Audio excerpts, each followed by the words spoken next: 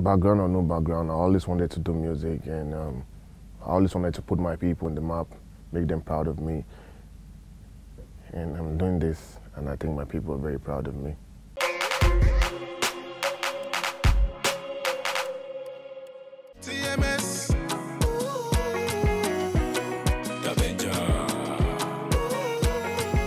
Mr. Dabenja, thank you for coming into Paul Studios today.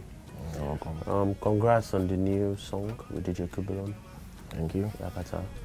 And then, sorry, could you, why Dabenja? What informed that name? That's it. My full name is Benjamin, that's what I would say. And David happens to be my middle name. So Benja is the shortest form for Benjamin. Why David? D-A, David Benjamin. So that's why it came out, David Benjamin, Dabenja. So first, before we go into why you chose music as a career, how long have you been doing music? Officially, I've been doing music since 2010. 2010? Yeah. 9 years. But I pretty got a lot of things on my hands that I was doing. So I think it was the right time. I had to make time for the music. Oh, okay. So music was the side also for a while? Yeah, music was one of it, but I needed to accomplish some things first before I fully get into music. Oh, okay. So what informed your decision to go into music exactly? I had passion for music. I was born into a Christian home, and I was a member of the choir in church. And I've always wanted to do music because music is life to me. Music is everything to me, and I was just waiting for the right time and the right platform to just move ahead. Oh, so you're a church boy? Yeah. Are you the good boy or the bad boy in church? I know I'm a good boy, I don't know about the rest. So, from the music from Take Away from to Yakata, for example, what informed the decision to work with DJ Coublon, for example? Because DJ Coublon is one of the best, and working with him, I was learning a lot of things. So he was the best, and I wanted to work with him. I did work with him, and everything came out successfully. And working with Coublon is a plus for me because it's strictly the best. So, from your story, from your past interview, basically, we saw that you talked about your background from Akwa Ibom and everything. Yeah. Did it inform your decision to chase music as a career, or to pursue music as a career? Do you mean my background? Yeah. My background has nothing to do with me pursuing music. It has been what I wanted to do when I was growing up. So, background or no background, I always wanted to do music, and I always wanted to put my people on the map, make them proud of me. And I'm doing this, and I think my people are very proud of me.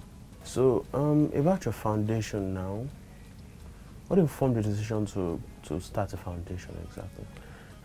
Growing up, I grew up from the ghetto, if you don't know. And growing up, things were really not going well. And I had the decision when I grew up, when I'm able to afford a lot of things, I'm really gonna go back and help a lot of people. I have the spirit in me, so I really want to give out to people. And basically, my foundation is basically working on women and children, trying to provide for their needs and trying to support them in whatever area and aspect they do. Life is hard. I was there, I've been there, and I know how it is, and I feel their pain. So I'm here to support them and just give them another hope for tomorrow. Who is funding the foundation exactly? Self-funding. Oh. Yeah. So are you looking for, say, outside funding for your foundation going forward? For now, anything can happen. But what we're making from our music, we're pushing from well wishes. We're reaching out to a lot of people. So, you're a record label exec? Yeah, I am. So, how long has your record label been pushing? Have you ever been signed to a record label before? Yes, I was signed to a record label before. By the end of the day, things really didn't work out the way it was supposed to be. And I wanted to do my own thing at the right time. And I've always had in mind to come up with my own record label, which is the Mustard Seed Music, TMS. It's global, and started over 8 years now.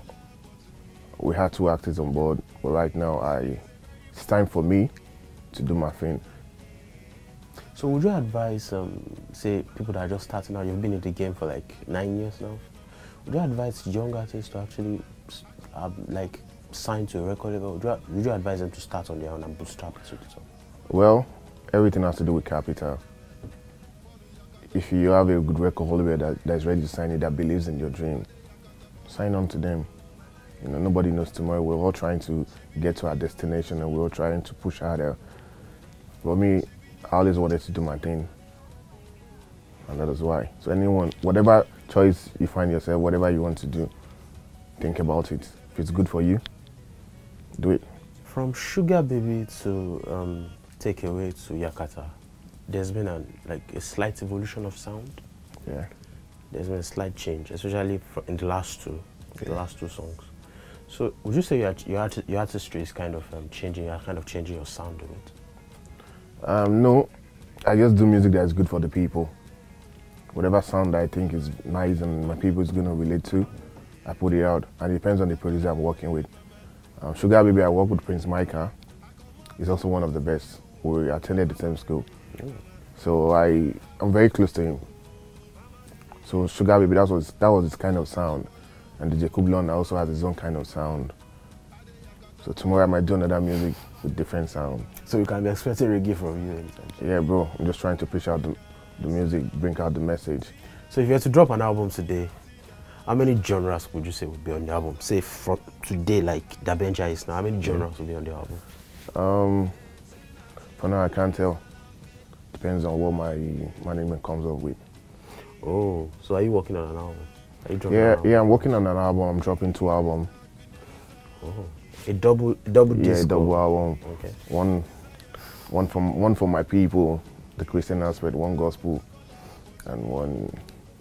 So you're still giving some things back to the Christendom. Yeah, because I came from that aspect, so I would never forget my background.